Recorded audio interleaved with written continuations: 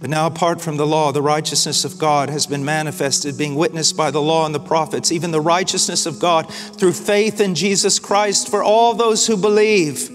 For there is no distinction. Christ. Christ.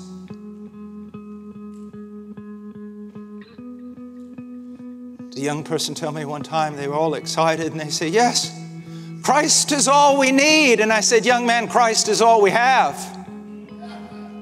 You have nothing else apart from Christ. Nothing. The word destitute should be frequent on your lips. Apart from Him, I am destitute. I don't meet Him halfway. I contribute nothing to my salvation but my sin. It's not 0.99% Jesus or 99% Jesus and 1% you. If it was 1% you still go to hell because you fail in the 1%, and so do I. It's all of Christ.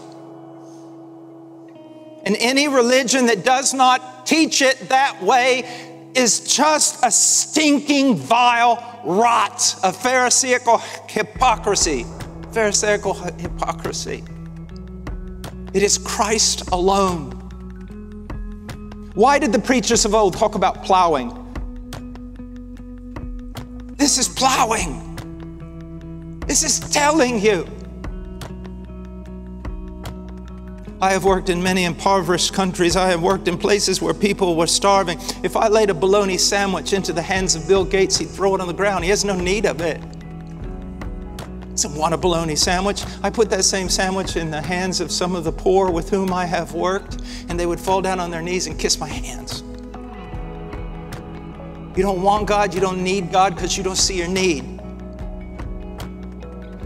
And maybe even some of you have joined yourself to this Christian university just so somehow you'll reap a benefit from it, but Christ is not center in your life. And your condemnation will be greater.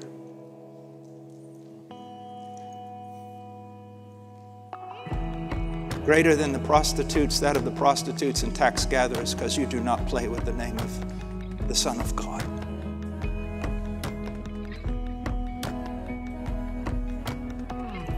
All have sinned and fall short of the glory of God.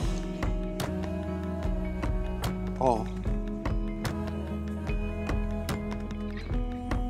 And now Paul's going to make a turn in the passage. We turn to hope. Now he's talking to the Christian. He's already said you cannot be right before God through your law, through your religion, through your church, through your religious affiliation, through your identification with some preacher or priest. All of that is rot. None of it works. None of it. None of it. None of it. Then he goes on to say, but being justified as a gift by His grace through the redemption which is in Christ Jesus.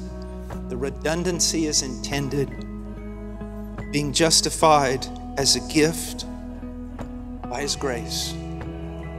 He could have just said being justified as a gift or being justified by His grace. But he wants to be doubly sure you understand. What he's saying is, you are justified.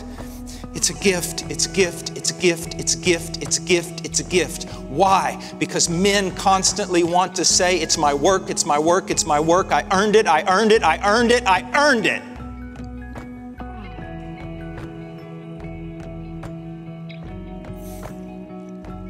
Being justified as a gift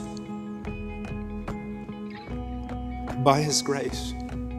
What does it mean to be justified? It is a forensic term. It's referring to a legal position before God in which the moment the sinner trusts in Christ, he is not only pardoned of his sins, past, present, and future, but he is clothed in the righteousness of Christ. That perfect life that Jesus Christ lived, that always heard, this is my beloved Son, in whom I am well pleased. That life, that righteousness, that personal righteousness of Christ is imputed to the one who believes, and now forever he stands righteous before God in Christ. See, Christ is not only greater than Moses, he's greater than Joseph. Joseph would not share his coat of many colors with his brethren. Jesus shares his coat of righteousness with all those who believe in him. He clothes them so that they stand perfect before God. If you're a Christian here tonight, your legal position before God is that of one who is righteous. In fact, God will not see you even more righteous in heaven. You are righteous in his sight because of what his Son did for you.